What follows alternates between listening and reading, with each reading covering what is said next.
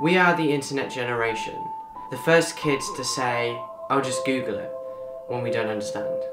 The first to be raised by technology. What a beautiful thing it is to be confused by a certain idea or concept, and within seconds later, being able to fully understand it. Think, search, know. Think, search, know. Think, search, know. But by doing this day in, day out, it's as if we've kicked concentration out of our minds. We have the world at our fingertips, but will we close our fingers around the mind-destroying articles or the mind-enhancing articles? Well, that's for us to decide.